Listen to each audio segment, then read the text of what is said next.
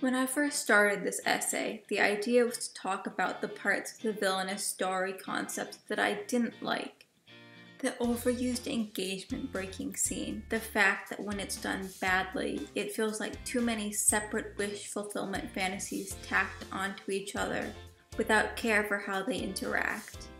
And the way that in exchange for making the villainess the protagonist, the only other major female character, the former heroine, is simply demonized in her place, making the story the exact same as the Saintess stories it was claiming to subvert, except for a swapped color palette.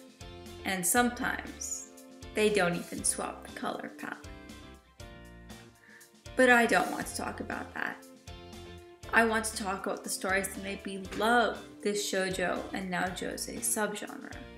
Specifically, I want to talk about Beware of the Villainess, Death is the Only Ending for the Villainess, and If I Could Be You for Just One Day, which has been officially translated into English with the title, Your Throne. Now, I need to lay some groundwork.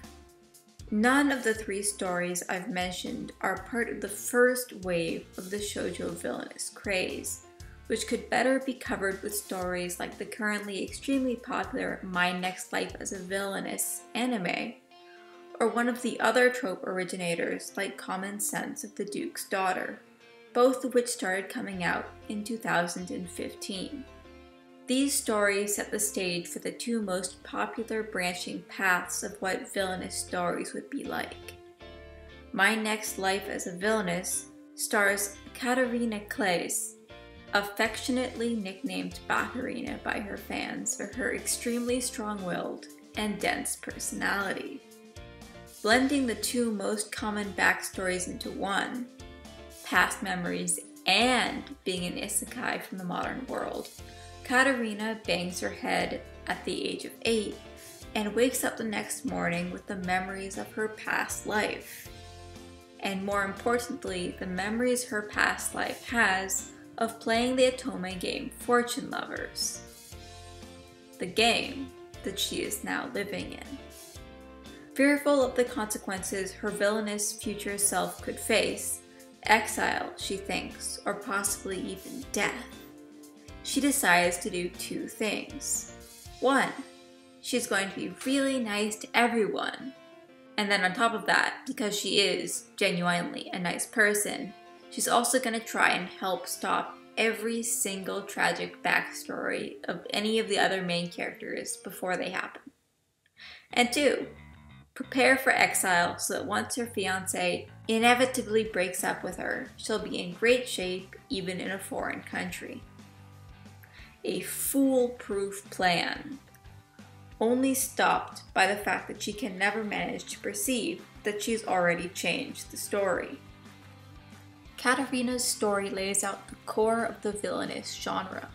4 to 5 major male leads, with the crown prince as the one she's engaged to, an engagement plotline, and the appearance of the actual heroine of the otome game in question, who the original story once featured.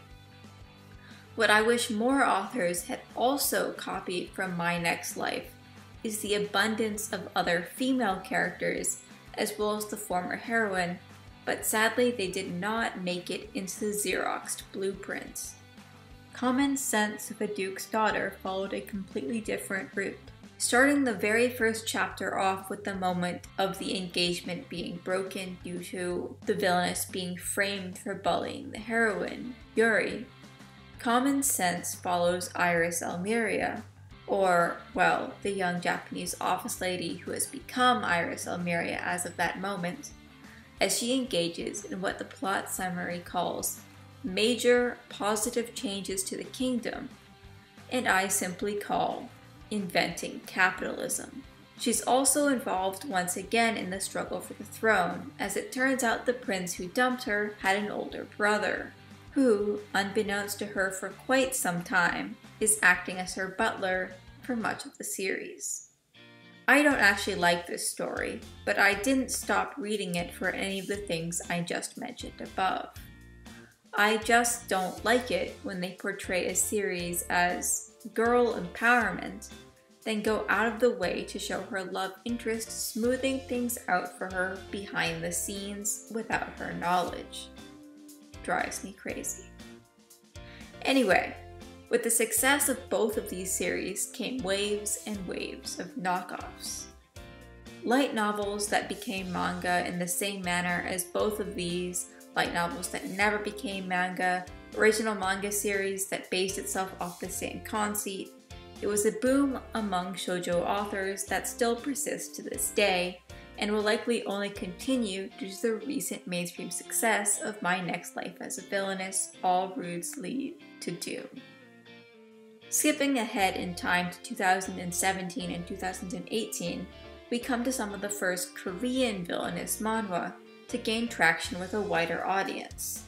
Miss Not So Sidekick, The Justice of Villainous Women, and Survive as the Hero's Wife. Miss Not So Sidekick follows Latte Ektree, formerly known as Kim Ha-young, who woke up one day in the body of a minor villain of her favorite romance novel.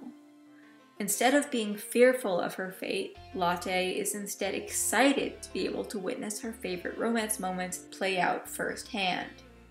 However, things are very confusing for her. Not only are things slightly different, but the main heroine herself appears to be acting strange. Miss Not So Sidekick's main contribution to the alteration of the normal villainous story is in the choice to have the main love interest not be the crown prince, but instead one of the other male leads. In this case, the mysterious mage character. While you could say it was also original to have the former female lead act as an antagonist, sadly that's straight from Common Sense of the Duke's Daughter. The idea of the formerly saint-like female lead transforming into another isekai who acts entitled to things without the niceness of the character they are replacing is unfortunately extremely common. It's most unfortunate, however, due to the fact that often the script has been flipped without care for the wider implications. There's nothing interesting or progressive about the lady born into wealth and privilege winning a social fight against someone from a far lower social class, who is doing everything she can to work her way up.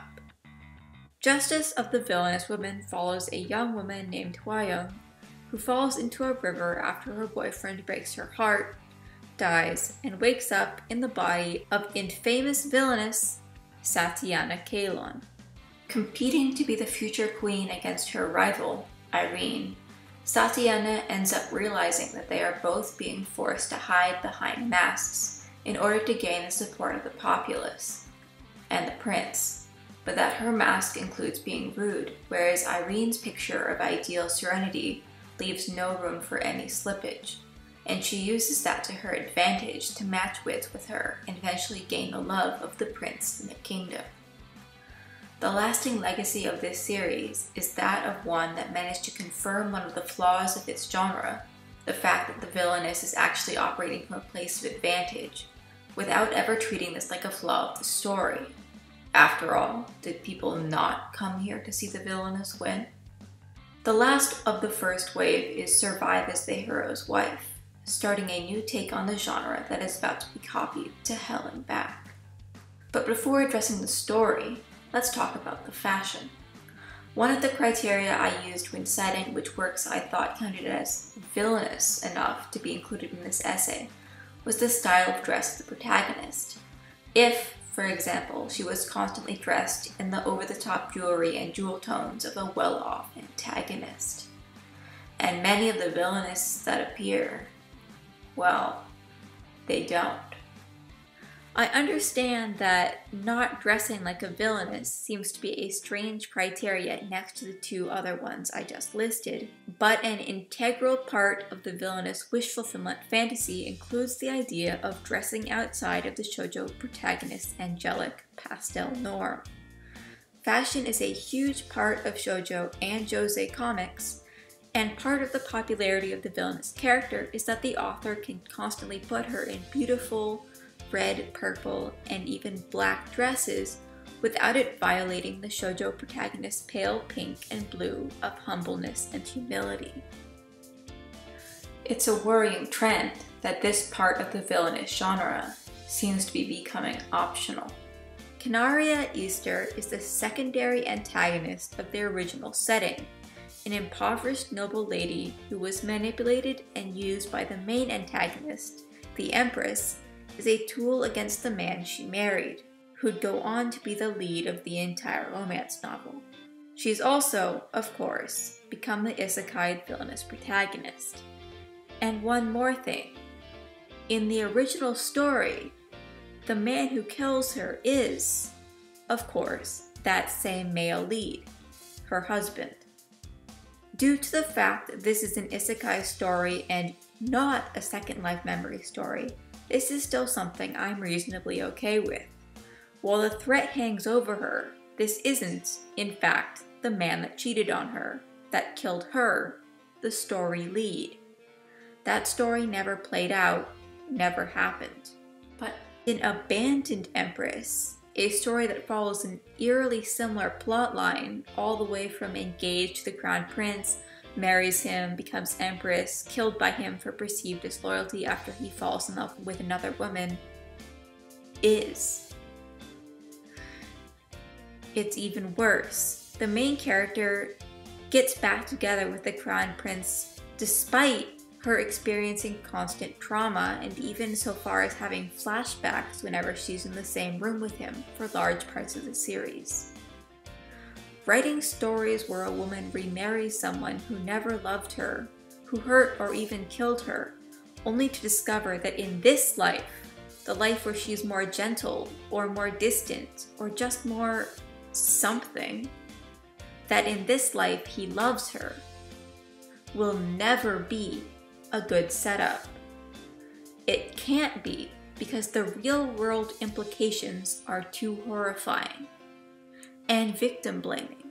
The idea that it's you who needs to change to be lovable, to be deserving of love, instead of the male lead, is an awful message to be sending to the target audience of shoujo and josei.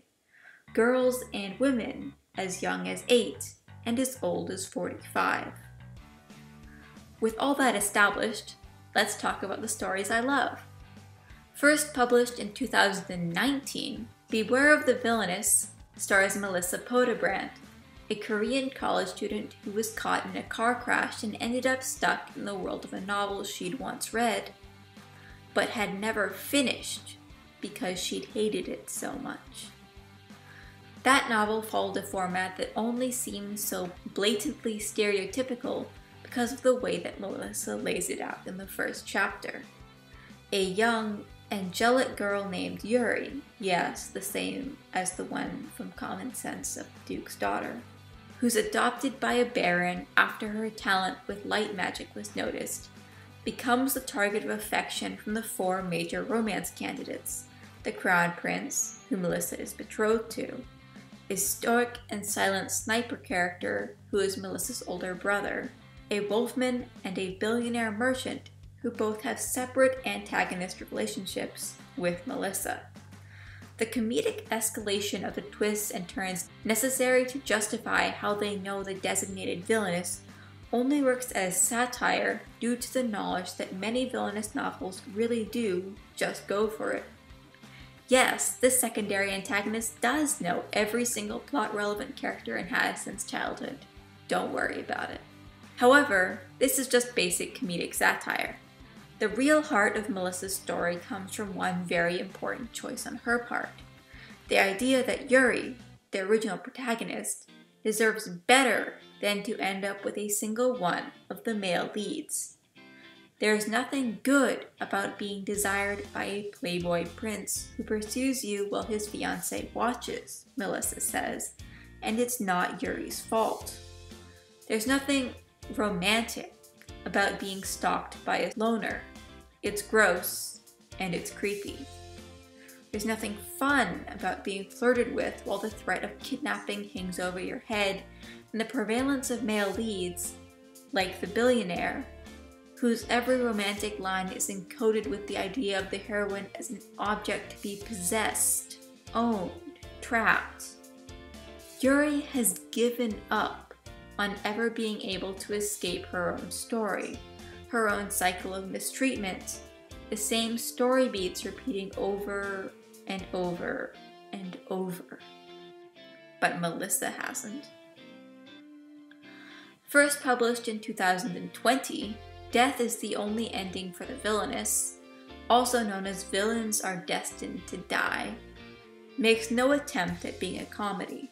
The protagonist, a young woman in the midst of celebrating her recent acceptance to college and her escape from her abusive family, finds herself trapped in the Otome game she'd been playing the night before, in the body of the villainess she had been so sympathetic to, due to sharing that same trauma.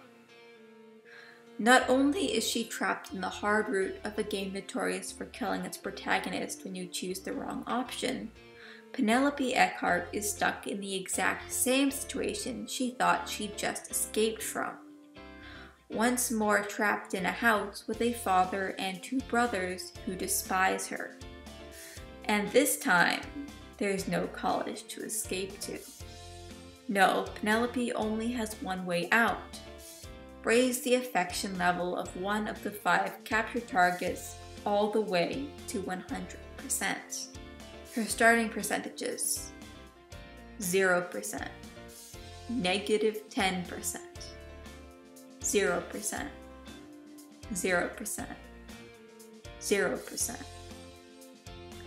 Penelope's escape being so explicitly and visibly tied to the affection of men she doesn't like and who have an extreme level of power over her day-to-day life and overall fate makes a common undercurrent of villainous novels and shoujo trends in general incredibly clear.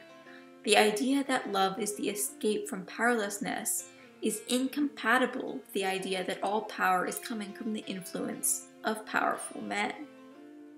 She has to earn their affection to escape, but earning their affection comes at a personal cost to her. Being around either of her brothers reminds her of both their mistreatment and her own previous abuse. Being around the magician reminds her of how unreliable the people she needs the most are. Being around her freed slave reminds her of how she can't even guarantee the safety of those she wants to be safe. And being around the crown prince makes her genuinely fear for her life. She'll die if she can't get the affection meter to 100. But in the most dramatic part of season 1, decides it's worth it. It's worth it to tank the one thing that could get her out of here, in exchange for being angry, for being rude, for being publicly despairing. She will get out of here, but she also can't stand for this. She'll make this world treat her better. Also published in 2020, Your Throne has 2 leads, Medea Solon and Psyche Callista. Psyche is the saintess of the story and Medea the villainess. They were the 2 standouts during the competition for the hand of the crown prince, and Psyche won. Things come to a head as Medea plunges into the sacred waters of the church with one wish in her heart. "I should have been the one," she screams at the unknown god. "I should have been the one, not Psyche." And her wish is heard. Your Throne is a body swap novel where Medea and Psyche switch places. Now in Psyche's body, Medea has to contend with the fact that the life she thought Psyche had was so much worse than she could have imagined, while Psyche herself comes face to face with the cold, desperate realities that have driven Medea all her life. Overall, the story relies on both of the female leads understanding that they came from places of hardship and suffering, and were both lied to by the same man. The same man, Psyche's fiancé, who wants them dead. Since this is not an isekai narrative, there's no charming fourth wall break where the point of view character stops to be like, "This is the fate of the villainess," or "This was the most popular male lead, although..." Also, due to the focus on Medea and Psyche, there's simply less room for the full 4 to 5 male lead characters that the genre is known for. In fact, there's only 2 with a strong presence in the story at all. Eros Vasilius, the Crown Prince, who appears to harbor an ardent love of Psyche, and Helio Nicolo, Medea's main supporter and confidant. So, what's the problem? Medea has what she wants now, after all. She's Psyche, the fiancée of the Crown Prince. The world is in her hands. But she had no story to warn her that she wouldn't be happy at all. While Beware the Villainess is a comedic satire with dramatic moments, and Death is the only ending a drama with occasional lightheartedness, Your Throne has the pounding tension of a thriller. Lies upon lies, and all the power in the world concentrated in the hands of one single abusive liar, who will do anything to make the power of miracles fall solely into his own hands.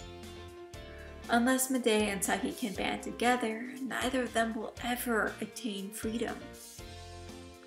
And that, of course, is why Your Throne is so good. The underlying core theme of these novels is a simple thread: the suffocating layer of misery that comes from being reliant on the power of others that can easily be lost simply through saying the wrong thing. But more importantly, that it is possible to survive and thrive through building connections with other people who are also suffering. Melissa's choice to defend both Yuri and Nine from the terrible things in their past are what help her enjoy her present. Penelope finds her courage through solidarity with her newly freed knight, and Medea finds that experiencing Psyche's life has mostly shown her one very important thing: that they both deserve so much better than this. That is the part of the Villainess stories I'll never tire of. Hi, I'm Czar, and this is my channel for discussing anime, animation, and various storytelling devices. Thanks for watching, and don't forget to like, comment, and subscribe. See ya!